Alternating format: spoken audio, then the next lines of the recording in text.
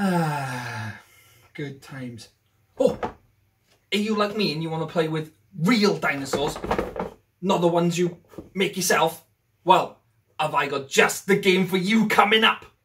So, if you're anything like me and you like dinosaurs, dragons, or anything to do with animals, then Creatures of Sorania, or Sonia, however you pronounce it, is something to look into. It is a Roblox game, but it is a dinosaur slash animal slash flyer simulator where you play as the animal and you go around, you eat, you grow, you drink water, you nest, you make babies, you do everything you'd expect. So in this video we're going to take a look at it. I haven't played an extensive amount of hours, I haven't been on this for days. I've probably played about 5 to 6 hours worth, but I think I've got a round enough picture to talk about it and tell you guys what my thoughts, feelings are, and basically if it's any good. So like we just said, gameplay basically consists of going around, spending time as your chosen dinosaur, dragon, animal, whatever these things are, and spending this time to grow, which improves your stats, your fighting ability, your abilities, and unlocks weird mushroom currency, which they call Shrooms, which is interesting. We love a magic mushroom. So in effect, the longer you play, the more magic mushrooms you earn, to then you'll use this magic mushrooms to spend and unlock other carnivores, herbivores, omnivores, flyers, fish things, all kinds of dinosaurs and dragons or whatever it is we're going to use to unlock. So once you've selected your chosen creature or monstrosity, whatever they are, you spawn in the world where you can chat with other players who are other dinosaurs.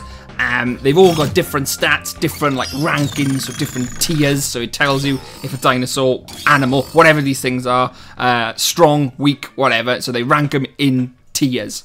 Like I said, the gameplay is fairly straightforward. You spawn in, you look for food, you look for water, you survive, and you just basically take on this creature's personality while earning all these crazy magic mushrooms to further enhance your gameplay to unlock bigger, stronger creatures. Oh, mushrooms everywhere.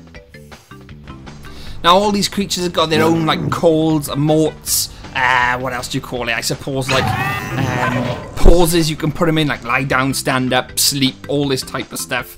There is also weather in the game, there's seasons in the game. So I've seen with the weather, there's rain, there's tornadoes, which is a strange one, natural disasters. I haven't seen any of them, but I'm yet to see the effects on the dinosaur. I know that the rain stops the flyers, and I'm assuming the tornado would pick people up like in Twister and fling you around and chuck you everywhere. There's also like certain status buffs and debuffs which affect your creature, dinosaur, dragon, whatever we're going to call them. Like, for example, you can be poisoned, you can bleed if other dinosaurs bite you, there's comfort levels, so these disasters, rain, etc. will decrease your comfort, which I'm assuming slows your growth or maybe even damages your health over time. Because with this game, there was no in-game tutorial as such, there's very little to tell you what's going on. I was just magically going around, clicking buttons and hoping for the best. I mean, there was literally nothing there to help me. I couldn't even find a guide. Not even the mushroom strawberry could help me.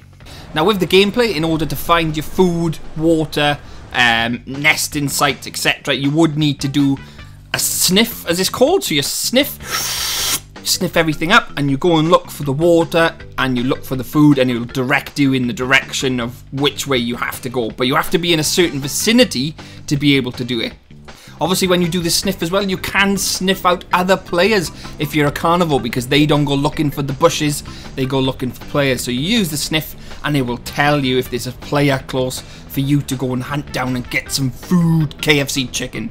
What I do like about this game as well is the level of customization on your chosen creature. So after you've got your chosen creature, you can then go into like a character customizer, which you can paint, you can use colors, you can unlock different color palettes as well using your crazy mushroom currency. So you can then customize it the way you see fit, paint bits of the creature any color you like, and I think that's pretty cool. So the gameplay itself, I quite enjoyed it. It was quite fun, it was quite engaging. It didn't feel like it was taking too long to become like the next tier when you're growing. So when you're a baby, it didn't feel like it was taking a length of time to be a teen and then into adult. And it was quite engaging, I enjoyed it. There was lots of communication between other dinosaurs when you're out and about in the world, and it was good fun. But there is a big but in this. The lag was, on occasion, game-breaking, where myself and my partner Celate were trying to capture smaller creatures because there's a grab mechanic in the game as one of the creature's abilities, and as a flyer we thought it'd be funny to go along and pick up these babies and carry them off, which we've done successfully on a couple of occasions. But when it went laggy, I couldn't tell whether I'd picked it up, whether it was dancing on the ceiling, whether I was dancing on the ceiling, and I was running into rocks, rubber banding left, right and centre, and that was not a fun experience. But that was probably the only negative I could find, apart from not being able to navigate the menu successfully and not knowing really what I was doing at the start. But other than that, it was a very enjoyable experience. For a free game on Roblox, you know, Creatures of Sorania, however you pronounce it, was actually quite fun and enjoyable. Some of the creature designs are really quirky and weird, but I like that. It's different from the standard T-Rex or Velociraptor you would see. They were all quite unique and in their own way, you know, had their own abilities as well. Like some creatures would emit radiation, others would breathe fire, and it was just fun. I enjoyed it. You know, like I said, I didn't play this for a lengthy period of time. Oh, mushrooms! I would say about 5 to 6 hours, something along on them lines. I don't know the longevity of the game, so whether you could keep playing this for weeks and weeks and weeks to grind out all these creatures and catch them all, like in Pokemon, because there's a lot of creatures to catch. You know, you can collect a lot of herbivores, dinosaurs, whatever you want to call them, but there are lots of creatures you can collect, so this could be a collector's best dream. Hello everyone, if you're watching this, you've watched it right until the end, so thank you very much. I really appreciate you watching and I hope you enjoyed the video with my silly humour as well. I just want to say a massive thanks to everyone who's been watching and supporting me over the past couple of months. Massive thanks to Celate, the guys in the Discord. The Discord is on the screen but there right now if you want to check it out. If you did like the video, obviously please give it a like, and if you want to see more from me, please click the subscribe button, and it's free and you'll get to see many more videos from me. And don't forget to click the bell, because if I release a video and you haven't clicked the bell, you won't get to see it. Yeah, so thanks for watching to the end, guys. Hope you enjoyed it.